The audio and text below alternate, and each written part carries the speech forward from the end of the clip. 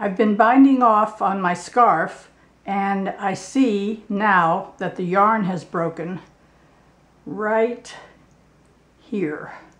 So I'm going to show you what to do about that right now. So here are the two threads. Normally I never make a knot in anything that I'm doing, but in this case, since it's the bind off, I'm going to make a knot so that it is doubly secure. But I'm going to make the knot way down here so I have these long threads to weave in. So there we go. There, and now I'm going to just bind off. So just take your thread and continue binding off.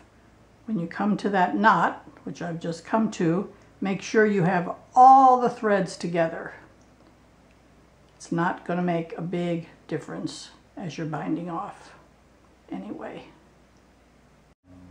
So keep binding off using all the threads, and when you come to the end that you can't use those threads anymore, just continue.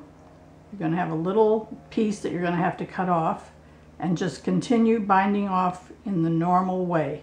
And that's all there is to it if you happen to have the unfortunate event of the thread breaking as you're binding off. So hope this was a helpful hint for you, and in the meantime, please like me on Facebook and subscribe to my YouTube channel, and happy knitting, everyone!